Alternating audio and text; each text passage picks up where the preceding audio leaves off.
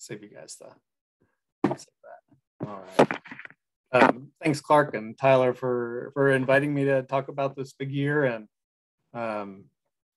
Julie for setting this all up. And it was quite easy to get on here with the Zoom and everything. Hate doing these things on Zoom, but you know, it is what it is right now. We'll make the best of it.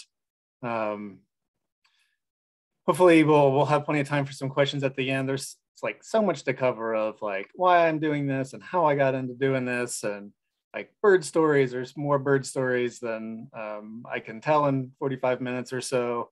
I'll throw in a little bit about some of the work that I do with Fish and Wildlife Service, just kind of mix it up a little bit, and try to cover what we can in the limited amount of time that we've got. But no, you're not going to change screen, huh? Change slides. There we go. So what is green birding? So this is like sort of one of the, I gotta move some of these things off the screen here. Basically, green birding, my definition is walking or riding my bike from my house and back. So not driving, fully limited to moving from my house on my own power.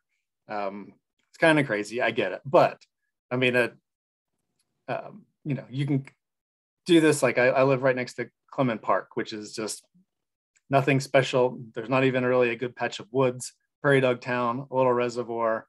And I walked, and I can be there in 2.5 minutes or 3 minutes. And last week I got a rough-legged hawk for 177 species at that little place. I mean, it's just part of the green thing is not just like riding your bike somewhere, but walking, doing something local, and just like repeatedly hitting the same patches. Like I love going to Clement Park. It is unassuming. It is not very interesting, but I keep finding good stuff there over the last couple of years. I've really like, you know, it's just been so much fun. But I mean, you can kind of take the green birding thing to an extreme, which is kind of what I've done this year with riding far, but you don't have to do that kind of thing. And, you know, there's one thing that I've learned a lot is that there's so much open space. There's so many little parks and patches that nobody really goes to, or I wasn't even aware of, that I've discovered through like getting out on my bike and hitting the bike paths and just kind of exploring a lot. It's so much fun. And, you know, I'm not driving all over the place, and I really just love local birding. It's really changed how I go birding, and I do it every day. I mean, I'm doing something, whether it's in my yard, talking about Harris's sparrow being rare. I've had Harris's sparrow again this morning. Sometimes I've had 2 for the last 2 weeks. I've had 1 or 2 almost every day. It's pretty good yard bird, at least for Jefferson County up here. So what is the green big year? It's to find as many species as possible in a calendar year. So 2021 is the year I'm punishing myself trying to do this. Like I said, I'm walking from my house, which is basically my park, or the playground. Sometimes weird things fly by. I'm birding from the yard, and then riding my bike wherever I can physically get myself to and back. It's also extremely crazy, as I already knew, but it's really, really nuts because between working full time, having our I don't know if you can see my cursor, the boys are just turned 5, like I said, and then Jill is 9. It is nonstop. And then I just like crash every night because I'm so exhausted. So how did this all come to be? Because we started the new Joe Roller Memorial Grant. So most folks in the birding community at least know Joe's name from the Co-Birds listserv or other places. And, you know, I got to know Joe pretty quickly after moving here. And the very first DFO trip I went on, I saw John Drummond was on here. I met John, I met Joe and Joey Kellner and some other folks. I got swindled into being an eBird reviewer that day because Joe was like, come on, you could do it. You could do it. I mean, you'd be great at it. Everybody's got a Joe story. And he was just one of those guys that you just came to, like, you know, there was just one of these, it was just one of those people that you just clicked with and you looked up to. And he was sort of like that adopted grandfather. I guess he was the same age as my father. Just somebody you looked up to and admired. And I mean, he told terrible jokes, but they were awesome. And I loved just emailing with him or birding with him. And it was just somebody you looked up to. And he passed away the day before Thanksgiving last year. And I was already green birding last year a lot since we were all stuck at home. And I was thought about what I could do. And I talked to Colorado Field Ornithologists and Denver Field Ornithologists and kind of came up with the research grant idea. And then we very quickly established the Joe Memorial Grant, and basically decided to try to fund this through pledges per species or just flat donations, with the goal of trying to get 250 species. And so this goes into the conservation grant research grants. And so it's like $500 to $1,500 grants typically. When I was a poor graduate student in Georgia, I got a $1,500 grant from Georgia Ornithological Society that paid for my mileage. That helped me get the project done. And it was so important. So it feels like I'm promoting something good and green and local, doing something for Joe and honoring Joe, and putting forward, paying it forward to the next, generations of ornithologists. And it all came together like really fast, because this happened from Thanksgiving to January 1. I was out chasing birds. So a little bit of the backstory. Like I said, I'd started writing again in 2020. In late March, I chased some sagebrush sparrows that were not too far away. And I was like, I just threw my binoculars in the back of my jersey and went, and it was only like 8 or 9 miles, no big deal. And I've done some big days in the past, and green big days, both when I lived in Nashville, and I've done a couple here as well. And I always emailed with Joe about it. He was like, I can't believe you went and saw that, or you found this bird on your bike. That's crazy. And he totally kind of teased me about it, but he kept encouraging me to do it. And then it really got kind of crazy. Last fall, I chased, a friend of mine found a vermilion flycatcher at Chatfield State Park, which you'll come to find out I'm there like all the time. I was there today. And on my way, I flushed a thick-billed longspur, and then I found a Lapland longspur, and I got the vermilion flycatcher in about 20 minutes, which is just ridiculous. And it never got above 30 degrees that day. It got a little nutty. But last year I ended with 244 species, which isn't bad considering I started in late March, and I was just, kind of figuring out how to do all this. Although I'd been green birding a little bit of inspiration certainly came from Thomas Heinrich, who lives up in Boulder. And last year he got 281 species based out of his house. Yeah, a little bit better access to the mountains and all, but we email back and forth and text about birds, and he's still out chasing birds, trying to catch me. I think he's probably got 255 for the year. So it's all good fun and encouraging each other to go after birds and keep exercising. So CFO took this on very quickly. Nick Kamar is on here, who helped make all this happen. We've got a web page where you can do the donations or pledges, and just like the response has been unbelievable. I really did not expect the pledges and donations to come in as they have. It's I don't know what else to say, but thank you. It's absolutely unbelievable. I think we're going to be raising over $30,000 to this. I originally thought maybe $7,500 or maybe $10,000 would be like a high end, and it's just unbelievable. I just can't believe it. It's very inspiring for sure. I do have a blog, and I'll put up the link to the blog. You can always just like Google Joe Roller Memorial Green Big Year, and it'll come up with it. I have so many stories I have not written up that are still stuck in my head. I just have not had time to write them all down. But I've been trying to capture some stuff on there, and I'll hopefully be fleshing some more of that stuff out as I get some time. But at least it's nice to capture some of the stories and sort of like where I am and what I've done, and some of the fun adventures of the year. So one of the big things is, what is your strategy? Like, how do you do this? Yeah, you have to chase birds when you can. I need to find my own birds. You just got to go out a lot. And I'll get to telling about what happened today. You just got to go out and find your own birds. But I also have to be really strategic. I can't just go riding all over the place, because I have to worry about childcare. I have to work. I've got all those things going on. My bikes are old. I'm getting old. I got to try to keep everything functioning. I get so many eBird alerts. I can't wait to turn them off on January 1st, because I do not care that I still do not have pygmy nuthatch in Douglas County, but I get the Douglas County hourly needs list because half of Chatfield's in Douglas County. And also, having a species list and organizing it to know what you've gotten, what I still need to get. And so what I've done, I basically came up with a list of everything that could possibly show up that I could potentially find. I gave them all codes. Like one is birds that I'll just get without trying. And there are about 140 of those, like house finch, house sparrow, song sparrow, ring-billed gull, stuff like that. All the way up to code 5, which are, super rare that I'd have to chase, or really good ones that I end up finding on my own somehow or another.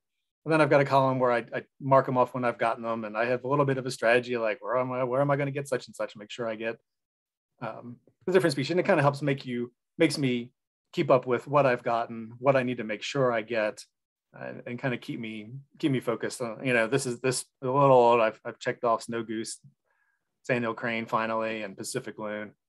But you need to have some sort of strategy and to organize yourself.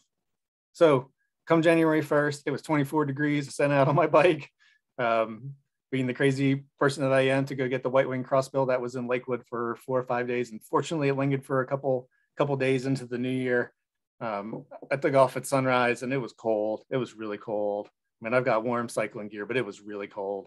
And I get there, and I end up like having to walk up this street because it was covered in ice. And when I'm on my road bike, man, I'm going to end up hitting the ground. And I get to the intersection where you can kind of watch the house and the feeder and not be like kind of creepy in somebody's front yard. And there's nobody there. I'm like, why is there nobody here? Like, you'd think some of the locals would be here looking for the white-winged crossbill on day one. Nobody was there. Somebody had just left and said, oh, it flew away about 15 minutes ago. So I hung out for about 10 minutes, and luckily it came in as a terrible phone through binoculars photo of the bird. It was actually a life bird for me a few days earlier. So I was thrilled to get that. And I picked up the Barrow's golden eye that, I wanted to kind of hurry and make sure I got that. And it spent like the next 3 months on the river in the South Platte in Denver. Really nice to kind of check off some of those birds. I missed rusty blackbird, long-tailed duck that day, but I still had 51 species on the first day of the year, which is pretty awesome.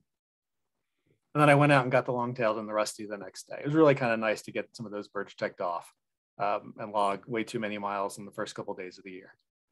But then that night, I was already having some little spots on my head that were bothering me, and I got the shingles, and it was so awful. And that's where I spent a few days, and nights rocking, holding my head, trying to not cry because my head hurt so bad while I was waiting for the pain meds to kick in. And I was down for a good 10 days. I went for a walk. I tried to go find eastern bluebirds that I knew were around, and I barely made it home. I was like, I should have just stayed home. I'm stubborn.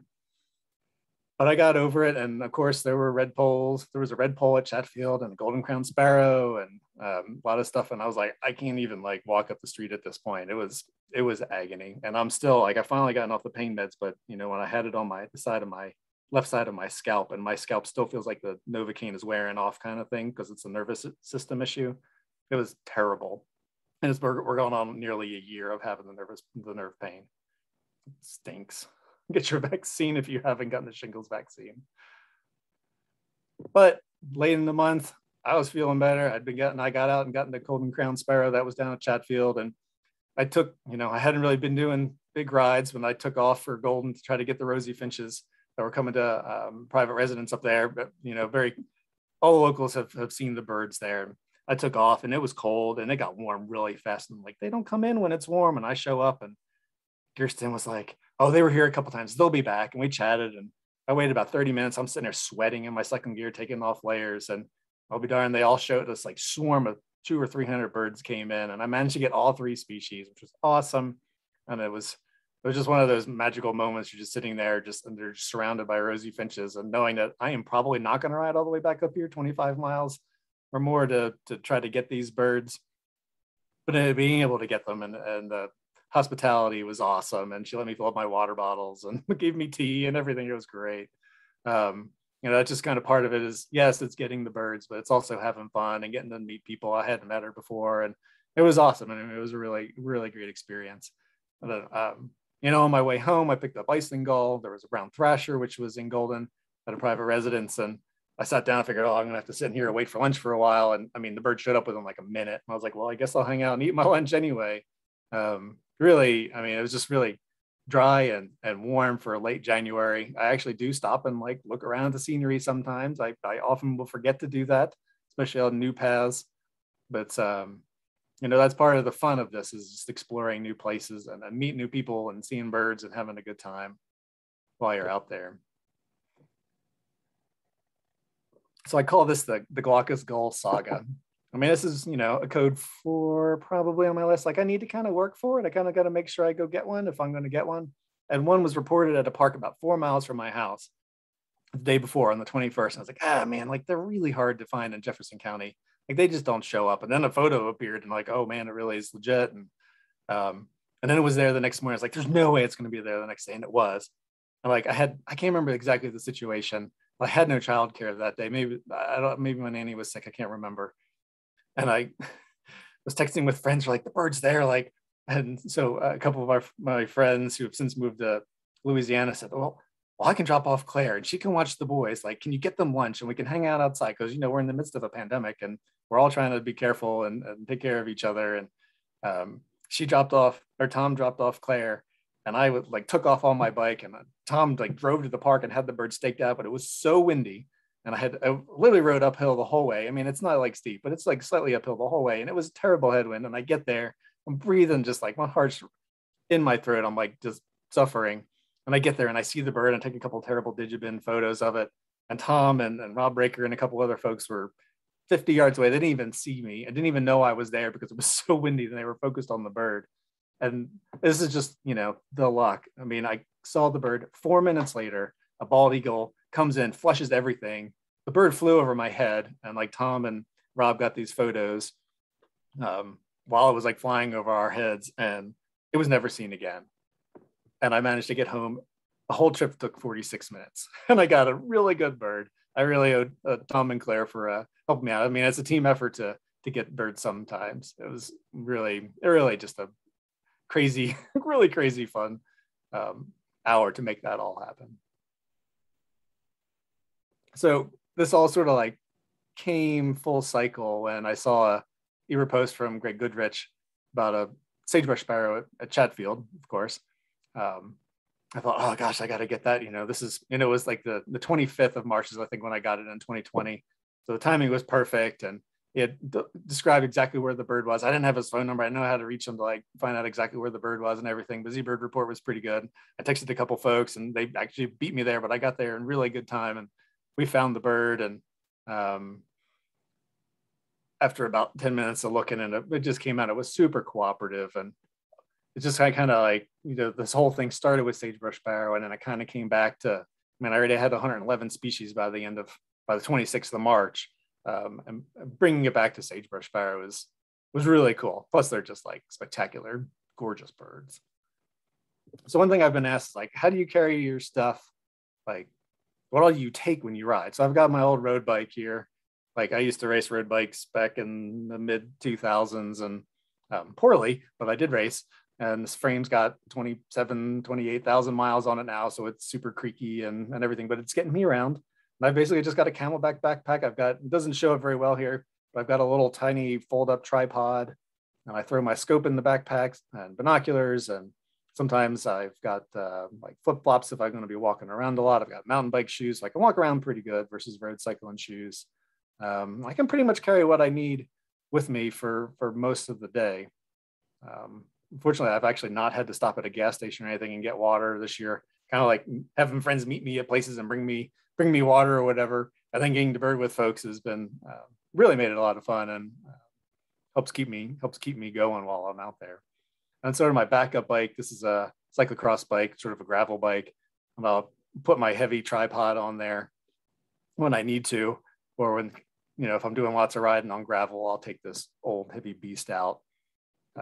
So I can get my gear out there pretty well. It's not always easy. It's not light by any means, but I can make it happen. I've got a couple options for old bikes to keep me moving.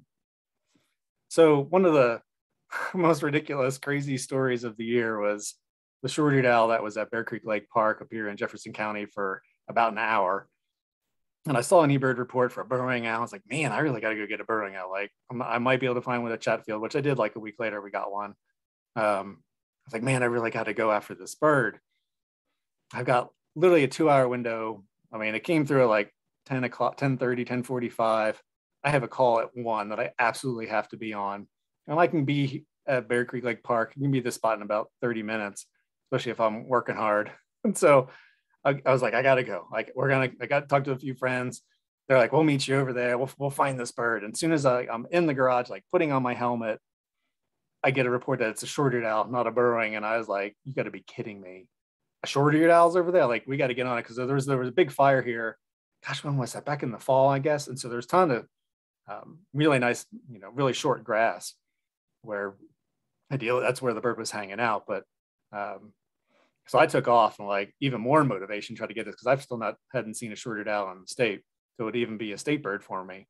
And so I take off and I'm pedaling and I'm huffing it there, and I take a drink out of my water bottle and it's frozen. turns out one of the boys turned our little fridge in the garage to the coldest setting. And so everything was frozen. I had one water bottle that wasn't frozen and one was completely frozen. And as I'm on my way there, like I was already having some shifting issues on the shifter for my cassette in the back broke. And I was stuck in, essentially I could change from the big ring to the small ring in the front of the bike. I could adjust up here, but I couldn't change gears in the back. And so I was basically stuck in the smallest gear, which was good for going uphill, but not for going downhill and going fast. Cause you can't pedal fast enough. So like frozen water bottle, broken bike. I get there. There's not even there's no one there. I don't even I couldn't find anybody. And Myron here in the green shows up and he's like, I don't know where the bird is. And I get a call from Rob Raker. He had the bird and I was like, that's you up the hill. And so like, for some dumb reason, I stopped in the middle of the dam all halfway up the hill. It's like 6%. I don't know why I stopped there. So I had to get going again and get up to the top of the hill and go down this dirt road. And there's a big sign that says no hikers, no bikers. And there's a bunch of people working there. So I just went right on past. It didn't even really matter at that point. I was like, I've got to try to get down there before the bird flies. And we see it from, I don't know, a good 3/4 of a mile away. And there's no question what it was. It was awesome. Rob lent me this photo that he had before the bird moved further away. And this was a picture of me because I had basically like dropped the bike and ran across the field to try to get home the bird before it was gone. And I dropped my chain. So it was like just a series of follies as I was trying to get to Bear Creek and get back. And I got home at like 12:57. I literally plopped down in front of the computer with the camera off and in my cycling gear, trying to stretch, catch my breath. Didn't need to participate. I just needed to be on that call. And I made it and we got the bird and it was absolutely incredible. And I don't know, apparently Myron is not susceptible to cold because I had all my warm gear on and Rob is decked out in all of his layers and winter hat and Myron just like, I don't need a hat. I don't need a jacket. We're good. We're good. It was just one of our few ridiculous, silly selfies that we took this year. But quite the adventure. And of course, then I had to put that bike in the shop for a while until we get parts. And of course, there's everything's backed up with getting bikes and parts. And also, I was on a backup bike for quite a while. That was another story for another day. So one of the many times I've been to Chatfield this year was to chase a marble godwit, which Myron had found the morning of the 17th. And of course, I'm on my backup bike and, shorebirds are tough. Like, my strategy was not to go chasing everything because I can't just chase everything, but go after the big shorebirds, go after godwits, go after curlews. If a whimbrel shows up, which amazingly we had a couple around, I managed to get one of those, but go after them. Likely I'll get least and semis and bairds and a lot of the other shorebirds along the way. And so I got down there and we eventually found the godwit. I'd been moving around, but it was back at the sand spit. And I hadn't even seen Myron. We were texting and talking to each other, trying to figure out where birds were. And I had been riding I've got the godwit. I was pretty pleased just to get marble godwit and check that one off because they're just awesome birds and really nice to get that one for the year. And I was riding through Plum Creek and sage thrashers had just returned and there were a few singing. And so I just stopped for literally just no reason, but it's quiet, it's cold, there's nobody at Chatfield, it's awesome. Sage thrashers are singing. It was just kind of lovely. And here comes Myron driving down the road and he stopped and we got out and we were just chatting about the godwit and we're just standing there like, what is that call? What is that? And it was this 2-note call. It didn't trigger anything in my head. And then I saw it and there was a curlew flying by and he managed to get a couple photos of it as it was blowing by. And of course we had all kinds of high fives like, man, that was a big time, green big ear pickup. Like I can't just go out and get a curlew. That just doesn't happen on the bike very easily. So it was, this is just the kind of luck that's happened this year. Like I stopped for no reason just to listen to sage thrashers. I guess that was a really good reason. Just stand there for no reason other than that. And had actually been checking the prairie dog town for curlews. And then the curlew comes flying by. I mean, it was just awesome. Like so many fun days like this throughout the year. I think I'm just pedaling around on my bike to get all these birds. So 12 days later, I'm back at Chatfield. Literally no reason to go back to Chatfield other than the water was low. The mud flats were good in Plum Creek. I'll go down there and see what I can find. One of the strategies, you just got to go out and find your own birds. And A friend of mine said he had a bunch of white-faced ibis on the sand spit right at sunrise. And of course, I get there and there's no birds. And white-faced ibises, that should probably be on my fairly rare list. Like, they're around, but they don't stick. I don't see them very often. Even if I'm driving all over the place, I don't find them very frequently. I've probably only seen them in Jefferson County once or twice, if that. Like, I just don't come across them. And I was out there. I think I ended up getting 11 species of shorebird this day, and kind of checked. I got all the peeps, and I mean, it was pretty awesome. And I'm standing out there. I didn't even see Myron taking this photo. I didn't even know he was there. He was on the other side of the inlet, and the white-faced ibis flew in. I mean, it looks like I'm really close. I was probably easily 100 yards from the birds. And they preened and dozed, and they flew off on their own. It was like, I never saw another white-faced ibis the rest of the year. And I just got insanely lucky. Those birds, I don't know where they came from, out of the Plum Creek Delta and from the woods and the wetlands in there somewhere, and popped out and just made my day. And it was just one of those times, you just make a decision. The lighting is good. The water levels are good. Let's just go see what's out there. And I mean, it was just awesome. It was just so much fun. Just kind of the luck you need getting out there. But my spring shorebird strategy, as I've been calling it, really paid off, because I got nearly all the expected shorebirds in the spring, including the whimbrel. I missed sanderling, which I've since gotten a couple times, but Chatfield's usually fairly low this time of year, and it is high. There's been no mud flats this whole fall. There's very little shorebird shoreline at all. It's been fairly disappointing from that standpoint, just because it's like, I don't think it hasn't been this high in October and in November and a couple of decades. I don't know what the management objective is or whatnot, but it's made it hard to get some more other birds to drop in and hang out for a while, because we don't have those big roosting areas right now, woofing areas. So more Chatfield. It's just another one of these days where, well, again, Myron found the palm warbler. I was like, man, I really don't want to chase the palm warbler. I'll get more chances of palm warblers, but I really need to try to get it. Sometimes you just got to go after birds when you get a chance to go after them. And I met Joey Kellner down there, who knows every little nook and cranny of the whole Chatfield area. And we'd basically given up looking for the palm warbler, and we turned back on the path along this reservoir, a little reservoir nearby, and there it was. This is a phone binocular photo of the palm warbler, and we're like, I guess that's just the luck you need for one of these kinds of days and years. And I never saw another palm warbler. There were only a few around. I'm glad I went after that one, and it paid off. And then Joey and I decided to go up to Chatfield and hit a couple spots. Admittedly, he had to walk probably half a mile back to his car, but I beat him to the sand spit on my bike. And we get there, and it's early May, and we picked out a black tern from like a mile and a half across the reservoir, which, terns, you're trying to like get them on your bike. They don't really stick around very long. Getting a black tern early, and then we had a Forster's tern flying around as well, which was just phenomenal. That was just really, really good. I mean, amazing. I ended up seeing a whole lot of black terns and Forster's terns this year, but hey, you never know. And it was so awesome to get them early that year. Unfortunately, Joey had to go somewhere else, run some errands, and I'll hit this little marshy spot. That's one of my favorite little patches there in the Platte Delta on the west side of Chatfield. And I'm always looking for marsh wrens in this spot. I never got a marsh wren in that spot. I don't know why. I know they've got to be around.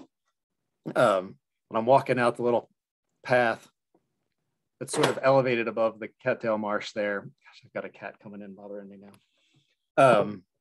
And I flushed an American bittern, and I thought, you better perch up, because no one's going to believe that I've got an American bittern. And I'll be darned if it didn't sit up. And this is a phone binocular photo, and it hung out for probably 5 minutes perched up. I got a whole pile of photos of it. And one friend found it. I kind of kept that. You could really harass everything in this spot. So I kind of told a few people where it actually was, and just otherwise kind of kept it vague, just because some birds you just kind of got to be careful about. And I didn't want everybody going down there trying to harass and stomp through the marsh to try to get that bird and just flush it and have it be gone. But I mean, that was not really on the list of birds I expected to get this year. I was really thrilled. There might have been a little bit of fist pumping on the bike as I was riding home after I picked that one up. I'm not going to lie about that. So one of the big crazy other things that I did this year, Chris Rurik lived here, and he was really close with Joe Roller and Joe's family. And he has since moved to Washington State, but he was coming back for about a week to visit his wife's family. And we decided to do a big day together. And I've already kind of last year in 2020, I did a big day based out of my house and I got 123 species, which is absolutely insane. I didn't think I could ever top like 115. I just totally crushed it that day. And so we decided to do a big day and to try to do it as a fundraiser for the Roller grant. So he reached out to his friends and family that are sort of not in the loops that we've reached out to for pledges and donations. And we went to it on the morning of the 7th. We left my house at 3:30 in the morning. It was crazy early. And he took off on a borrowed bike with a torn saddle and flat pedals. And he lives at sea level. And so he was huffing and puffing. I was like, dude, you need to slow up, man. We got a long day ahead. We do not need to burn out too much energy too early in the morning. We got pour wheels first thing. And, I got a good pour wheel spot that we can ride up to. And we birded the bases of the foothills and got most of all those birds. And I mean, it was one of the slowest, most painful, unbirdie big days or birding days I've ever had. Like I have red-breasted nuthatches in my yard daily. And I missed them that day. I sat in the yard for an hour after we were done. I still couldn't find a red-breasted nuthatch. We had like wild turkey was our big surprise score of the day. The next day, all kinds of stuff showed up at Chatfield, but that day it was not very birdie. It was we had a great time. It was just frustrating because we just couldn't find anything. Here's Chris and I down at Platte Canyon Reservoir. A bunch of folks met us and brought some water and everything to try to help get us through the day. At one point in the afternoon, Dale Pate, one of our local birders up here, said he'd meet us and he's like, you need us to bring anything? I'm like, if you can bring us like Arby's sandwiches, that'd be great. And we sat there and just scarfed down the food like we've never eaten before. There's little things that help get you through on these really long days. And we rode 65 miles. This is the route. I'm going to use the Strava app if I remember to turn it on. I've mapped our ride and we ended up with 105 species, which, big picture is actually really good. We missed a lot of stuff, but we got a couple decent birds and we raised about $4,400 for the Roller grant just from that one day, which is just phenomenal. It's just phenomenal.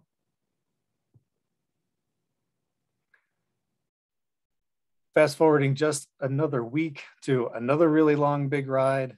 Many of you are probably familiar of a yellow-crowned night heron that was, east of the Arsenal Refuge at First Creek, like on the far east side of Denver. And it was there for a couple of weeks. I was like, man, I really should go for it. Man, I don't really know any of the roads. Like, it's a really long haul. Like, it's going to be a full day effort to kind of get there. And I don't know where I'm going. And messaged with a couple of friends. They said they'd meet me there and bring me water. And like, we rolled up and I got it. And it was the 200th species for the big year already. But like really, really rare bird, really nice to get that. And for, an epic bird at number 200. We relocated a black-throated gray warbler, which is really nice. I think I got common yellow throat for the year that day, which of course I got many of those later on. But you get them when you can get them, right? And on my way back, I stopped at Wash Park, which is one of Joe lived near there. So we used to go there all the time. And some chimney swifts have been reported.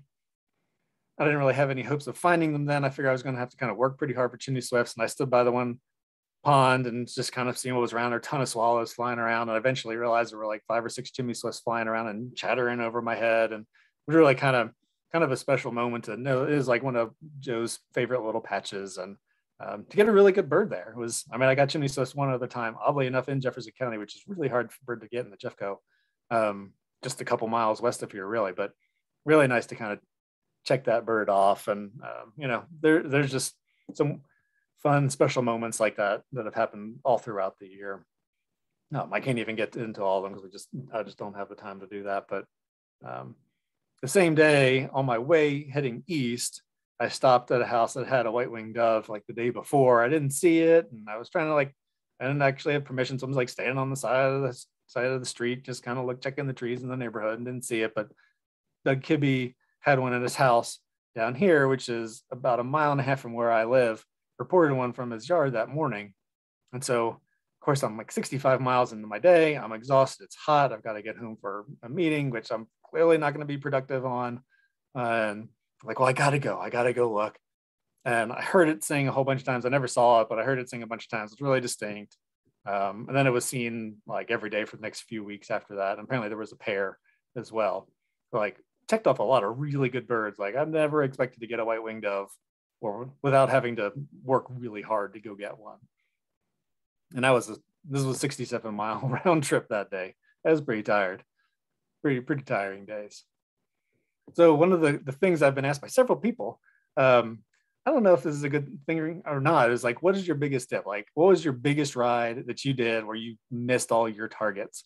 Like, I had one last week, but this one was still a little bit further. It was a scarlet tanager down in Roxborough Park in the neighborhood, which is basically just straight uphill. I'm telling you, it's brutal. A lot of short, steep climbs, one right after the other.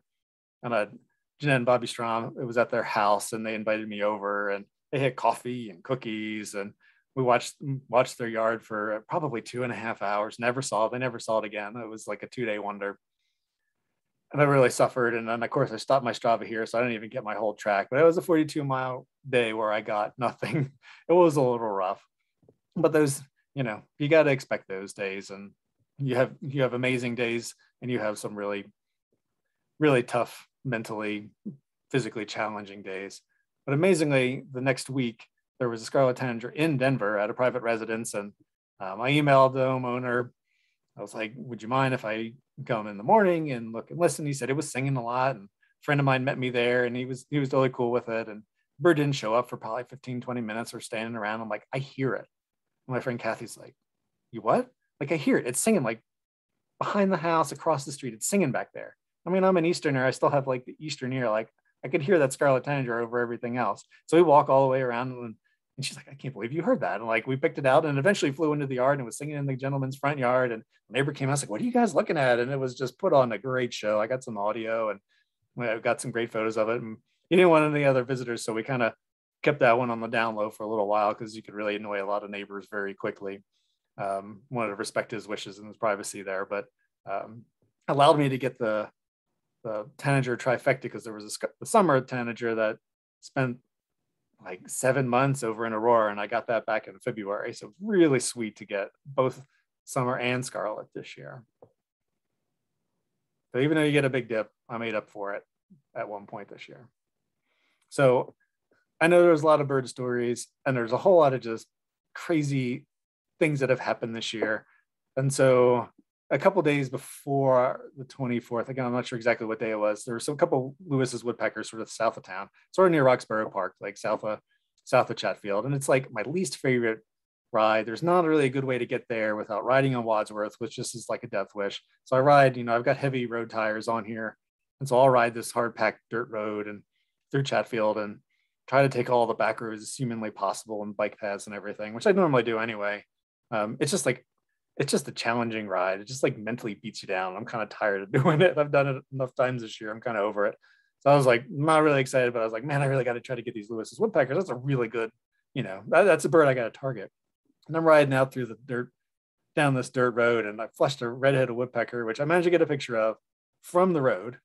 And it flew up into this bush just on the left side of the path. I'm like, you got to be kidding me. That was a red-headed woodpecker. And I stopped and I just like throw my stuff all over the place, just strewn across the paths. Like nobody actually drives down this road really, except parks or state park folks. But I missed the photo op on that tree, but I managed to track it down and get a photo of it. Like, I'm not going to get an op to get red-headed woodpecker unless I just stumble on one, and it happened. And then I got down to Lewis's woodpecker spot, and a friend was meeting me. We were going to try to find him for a second time, and I found him immediately, and it was fantastic. I got a really terrible photo of a Lewis's woodpecker at a great distance. We got 2 really good woodpeckers in the same day. Amazingly enough, I did find one of the Lewis's woodpecker flying up through the King Carroll Valley one morning, but not a bird I was really expecting to get this year. So it was another kind of like a bonus bird. But talking about bonus birds, I mean, I'd had good luck that morning.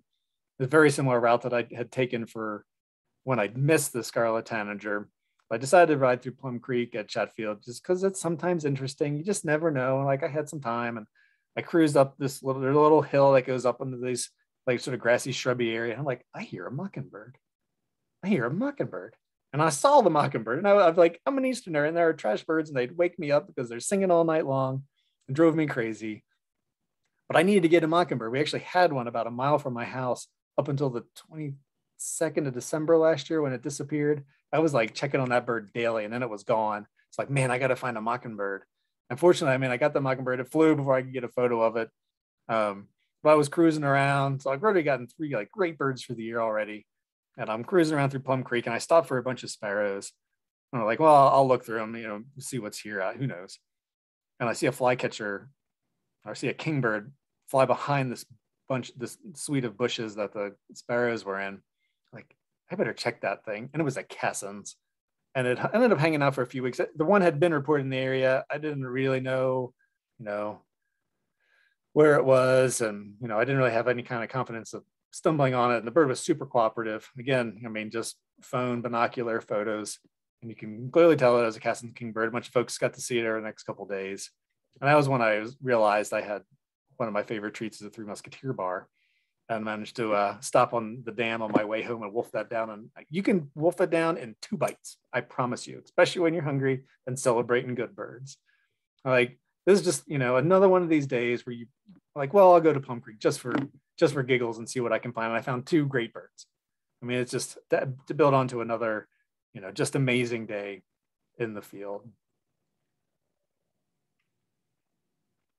So one thing I've done a really poor job of this year was like, I've had a lot of time riding long distances looking for birds and thinking about, is the bird still there? Oh gosh, this bird's gonna be gone. I'm gonna ride like 25 miles one way and the bird's not gonna be there. That's gonna stink.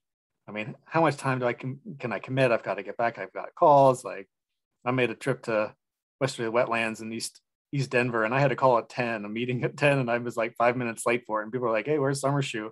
Like, all that stuff's going through the back of your mind. Like, oh, what I gotta do for dinner? Ooh, potholes. Why is there so much glass? And why is the path such a disaster? Boy, I'm hungry for coffee and donuts. Like, the random thoughts that go through your head while you're out there just riding bike paths, trying to make sure you're not getting lost in new neighborhoods and everything is just I don't know. There's like a whole book you could write just on the random things that blow through my mind while I'm out there. So I feel like we've only gone a couple days since the last adventure, but this is like one of the last big crazy adventures of the year was of the spring. Of course, my road bike's in the shop. I've got my road wheels on my cyclocross bike. I've got rubber boots strapped to the back because Joey Kellner found a green heron the day before, and there was one up in Wheat Ridge, and I'd missed that one. I was not going to ride all the way back up there.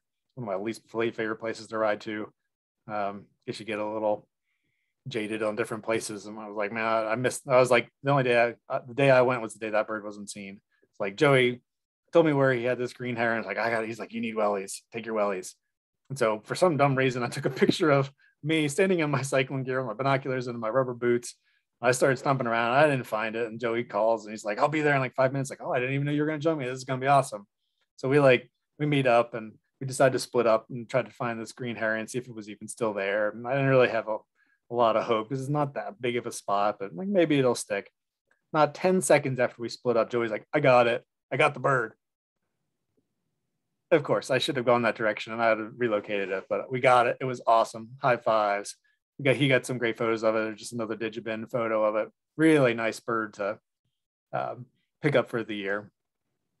And while we were there, a friend called and it was like, there was a veery that was found the day before in Chatfield. That's another really good bird. And he's like, we just refound it. I'm like, where? And so, of course, Joey gets right to the spot. I'm like riding the wrong path through the woods. And we walked the whole path. And we're like, basically have given up at this point. We're walking and, I can't change my slide. We're turning around through the woods and I'm like, hey, there's a bird on the path. And it's the veery with a lark sparrow in the middle of the woods on the dirt path. So, I mean, the path was essentially, this just little dirt path and it was walking around on the path. And Joey and I were like, you got to be kidding me. What kind of luck is that we came up on the veery? Awesome bird. And so we split up and he had to go run errands. Like, I'm going to keep birding. It's been an awesome morning. I got a couple of really great birds for the year. And there'd been a little blue heron in Plum Creek Delta, like in the wetlands somewhere because the water was high and it was been seen for a couple of days. And I was messing around. I thought I had a marsh wren and my phone rings and it's Greg Goodrich. after the sagebrush sparrow incident back in the spring, I was like, hey, give me your number. Like, you find something good, or if I find something, I'll let you know. And like, I'm about on this marsh wren, which took me like 4 more months to find a marsh wren. I was like, Greg's calling. He's like, he's got to have something good. And he's like, do you need the little blue heron? I'm like, yeah. Where are you? He's like, I'm in Plum Creek Delta. I was like, so am I. And he was maybe half a mile away. And after like pointing and waving, and we're like in different parts, and I eventually see him, and we're like trying to figure out where it was. And eventually the bird flew up out of the creek, which we couldn't even see because there's a little berm right there with a bunch of snow egrets, and it perched up. And we're like, this is just, dumb luck. I would have never have seen that bird. I don't know if it was seen the day after this or not, but it didn't stick around very long, that's for sure. And this is just kind of the silly luck you need to be in the right place at the right time and have somebody call you with a good bird while you happen to be right there. Is just, that's the kind of luck I've had for so much of this year. So a little bit of break. Of course, I'm pretty tired by the end of May. The rest of my life, when I'm a ornithologist with the Fish and Wildlife Service, land bird coordinator for the region, like as Clark said, I got a nice little break this summer. I have 4 breeding bird survey routes in Northeast Montana up in the prairie, and it's some of the best grasslands left in the United States. I have the route that has the more Sprague's pipits than any other route. Basically all the other routes in the United States combined, I get more Sprague's pipits on that one route. It's just amazing. I also have some graduate students working on thick-billed longspurs. We have a PhD student working on mountain plover, so I got to handle a mountain plover and see the whole trapping process and putting a GPS tag on the plovers. And so I get to, I was gone for about 12 days of rest and relaxation, of getting up at 2:30 or 3 in the morning and driving 2,500 miles across that short amount of time, trying to do surveys and spend time with graduate students in the field. Which is, I love it. It's like the highlight of my year, getting up there every year. I just love it in the prairie. So one of the things I do, I helped with the Birds of Conservation Concern list, which is sort of the Fish and Wildlife Service's priority species list, and all kinds of information that goes into that. But it helps kind of inform where we put our resources and our time and energy for declining species and priority information needs and research and all that kind of stuff. And so we just had a paper come out earlier this year on chestnut collar longspurs from a previous master's project, and we've got a PhD student starting at University of Georgia with a professor that replaced Bob Cooper, Clark Rushing, to work on pinion jays in Utah and northern New Mexico. Again, the Georgia small bird world connection. We're going to be putting GPS tags on jays all over the place and doing surveys all over the place over the next 3 or 4 years. And so a lot of what I do, like in my day job, is both facilitating projects and trying to get grants and fund research projects, but also in like the highest priority information needs of why are these birds declining? What do we need to do to try to slow declines, turn them around? Where and how should we be doing conservation delivery on the ground to help make those changes, and trying to connect all those dots. But even though I sit in the office most of the time, I really love like making this stuff happen and trying to help get projects going and supporting graduate students and being on the other side of the table for defenses and all of that. But, I really enjoy doing what I get to do and working with so many diverse partners all across the West on all of these birds. So a couple more milestone birds, a couple more major highlights, like northern water thrush was my 250th species, and I got it right before Labor Day. And so that was my initial goal for the year, was 250. Like, I've got work, I've got kids, I can only chase so much. And I was about to miss northern water thrush. I just couldn't find one this year. This kind of was like epitomizes the whole year of it takes a team to get these birds. And, there's so many people that I met that I either had never met before or only knew through email or through eBird or Facebook or whatever, and got to know them, and we got to see birds together and had a good time out in the field. And it's kind of just this kind of epitomizes all of that. I saw photos on Facebook. I think it was the Colorado Field Ornithologists page, crushing photos of a northern water thrush, and there was a chat film. I was like, "You got to be kidding me! I still need that bird. I was really been working to try to find one. I hadn't been able to get one." And I commented on it, and like, the lady told me where the bird was and where she had it, and I was like, man, I hope it sticks around for tomorrow because I would really love to get it.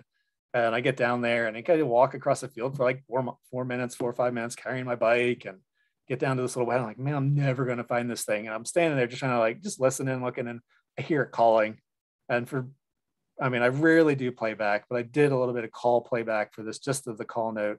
And the bird came in. I stopped it immediately. And the bird just sat there for probably 5 minutes. We just kind of stared at each other. And I was like, I can't believe I already hit my goal for the year of 250, which I thought was very doable, but certainly going to be a challenge. All kinds of things can go wrong. It was just kind of a really special moment, and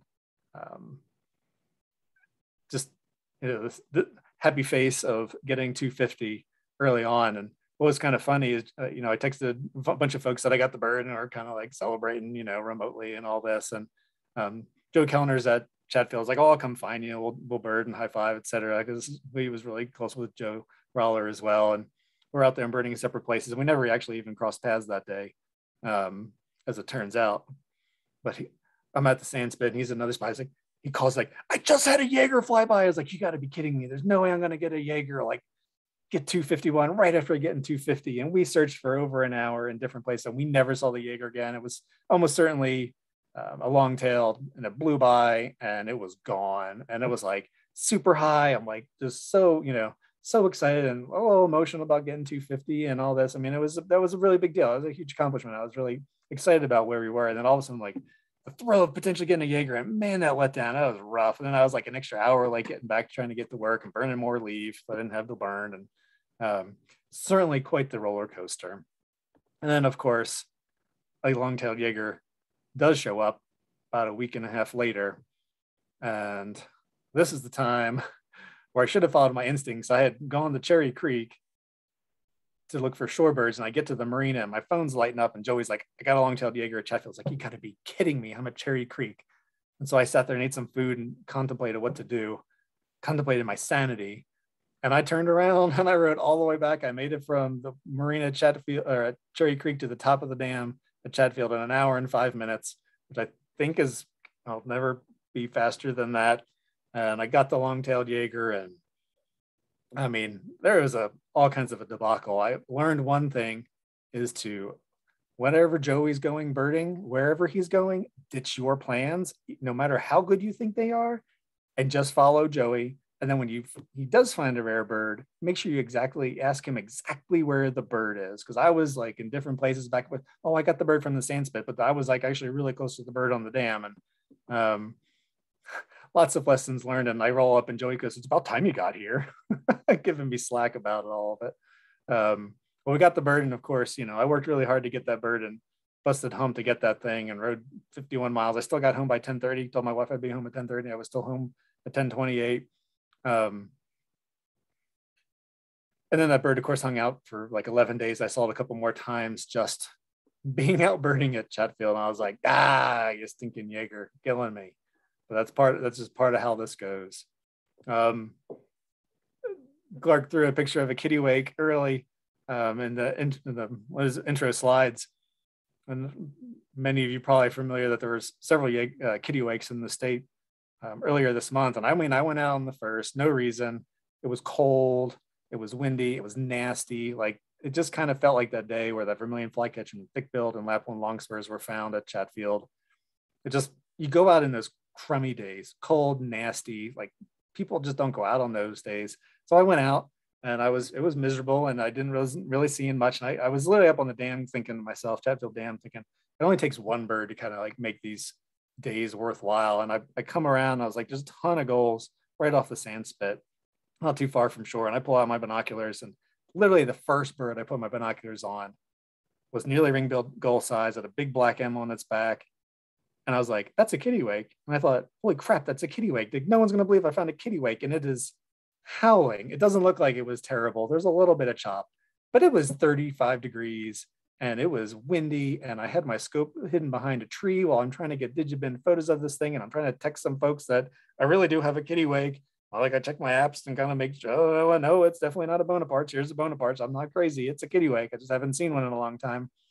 Not something I was expecting to find. I managed to get a Cobert's post out and get a couple friends showed up, and high-fived and they got some photos of it. I was like, I got to get out of here. And I went to the bathroom at the campground. I warmed up because it's like the only place open at this point at the park, because I was literally just shivering, hunkered behind a tree, freezing. And then, of course, the bird stayed for 13 days or something, and it was joined with the second one. I took my boys down on their birthday, and they both got to see kittiwakes for their birthday. Not that they cared, but there were two, and then there was one at Cherry Creek, and then there was one up in Weld County. There were birds in Arizona and Texas as well. A couple of them in Texas, actually. So beginning of a little bit of an invasion of kittiwakes, and man, it was exciting. And that's what it's all about. It was awesome. And so many people got to see those birds, and that's what it's about, finding stuff or sharing birds and getting other folks on them. And, having a good time. Was a life bird for a lot of people. And I mean, somebody else would have found them eventually, but I mean, it was, I was tickled that I was certainly on the kittiwake high for a couple of days after that. It was, you don't find something awesome like that very often. So current stats, I 272 species as of today. I got another bird today, ridden over 2,600 miles. I kind of put some of this stuff at the end of most of my blog posts, kind of updating. And I had one ride with the frozen water bottle and the broken shifter. I've been to Chatfield 42 times. Pretty much don't ride under 20 miles when I ride the Chatfield. The number of times I've had a rocker in land on my bike, one. And I finally got my first flat tire of the year. On Sunday, I got a snow goose for 271. And I checked my bike yesterday, knowing I was going to go out this morning, and my rear tire was flat, and I'd finally picked up a thorn. I'd gone 2,600 miles without a flat, and last time I had a flat was last October. So easily went 3,000 miles without a flat, which is unbelievable. And I gave a couple friends, asked me how many flats I'd had this year, like when we'd meet up to go birding. I'm like, you don't ask that question. Do not ask that question, because now I'm going to have like 4 on the way home. So the final stretch, we got like a month and a half left. I'm just trying to bird whenever I can. I'm burning a lot of leave, trying to get out when the weather's bad and conditions are probably good. One thing I've learned is eat breakfast like you're going to ride 50 miles every day. If you think you're going to be able to go out for 20 miles, eat more. And like I've said, you certainly got to chase stuff that comes up. This has been one of the worst birding years I can ever remember. I mean, it's been abysmal. And the fact that I've gotten 272 so far with other birds possible is pretty amazing. I mean, it's been pretty rough. Like, I mean, we barely got a lot of species. It was really just tough birding in general for warblers and flycatchers and sparrows, everything. I mean, it was just abysmal. But hitting Chatfield and some other places, I've just continuously, you just keep going out. And that's what I love. Like, whether I go to my park that I can walk to, or go in the Chatfield or somewhere else, just going out, the more you go out, you find stuff. Just the more you go out. And I've really shown, I found chestnut collared longspurs 3 times this fall. 2 of them hung out, or with other people have gotten to see them, the kittiwake. We've had some incredible birds this fall already. And I've also thought, like, if something good shows up at like Bar Lake, I might just have to ride all the way up there and just suck it up. I'm trying to, if I can get to 282 and beat Thomas Heinrich's record from last year, though it's not apples and comparing apples, little apples and oranges, but still, I've got to have some sort of motivation, or I'm just going to be like mentally done with this. But there's plenty of birds that are still on the radar to get. I still need a couple scoters, red-throated loon, redneck grebe. I got a Lapland longspur today at my very last stop at Chatfield after a generally pretty slow morning. There was not much around, but a few Pacific loons. And although I stay on the edge of the South Platte Delta, and I like kind of up on a hill, and there's a bunch of vegetation sort of on the edge of the water, and I hear some weird noises, and I see some disturbance, and there's some birds fighting or something. Like, this is weird. And out comes a downy woodpecker with a northern shrike right on its tail, and like they'd vanished. And I don't know if that downy became lunch or what, but that was one of the coolest things I've ever seen. And then, at the very end, I stopped at the last spot. I sat there and submitted a couple eBird checklists, and I was like, time to go home. I got to call at 1 o'clock. I got to get on, and got plenty of time. I'll walk around just for giggles. There's like coots. That's about the only thing I found off the North Boat Ramp at Chatfield today. And then I flushed a Lapland longspur off the riprap just right there. I'm like, you got to be kidding me. I mean, it's just dumb luck coming up on some birds. So the take home is to just keep going and just keep looking and just to keep exploring, because you'll find something cool, and it certainly makes the day. So final thoughts, it's totally crazy. I've had very modest early expectations for the year. I mean, if it was ended today, it was a huge success already. You know, the goal was not just species, but, you know, funds raised for the Roller Grant, and it's blown my expectations out of the water. I've really come to accept that they're just birds I'm going to miss, and some of that ship has sailed for some now. I've picked up like cattle egret and white-throated sparrow and some others that I thought I might miss. I've gotten some of those as I've gone, like just luck along the way. You know, I'm just so appreciative of all the support and just messages and throughout the year. It's people telling me about birds or help me get on birds, or just saying, "Hey man, this is awesome. Good luck. Keep up the good work," etc. Is really, a year is a long time to be riding your bike chasing birds around. But you know, as I've said, I mean, the best part of this year, I mean, I've had more fun birding this year than I can ever recall. I've had amazing birding days and all that, but in the past, but I've had so much fun this year meeting people that I didn't know, and meeting up with folks that I've known a long time, and just sharing birds and experiences and having just a great time out there, even if I'm suffering on the bike. It's been absolutely a total blast. And then here's, I guess it's on the last slide as well, the link to making a pledge or a donation, link to my blog, my terrible snow goose photo for number 271. After riding 100 miles last week looking for birds, I got a rough-legged hawk a third of a mile from my house, and then the snow goose, which is about 2 miles from my house. My strategy did not work out very well this last week, but you know, that's the way it goes. So with that, I know I ran right about an hour. I've been watching the clock here. It was really hard to tell some stories in a short amount of time, is all I can say. So there's so many other good stories that I just couldn't get to.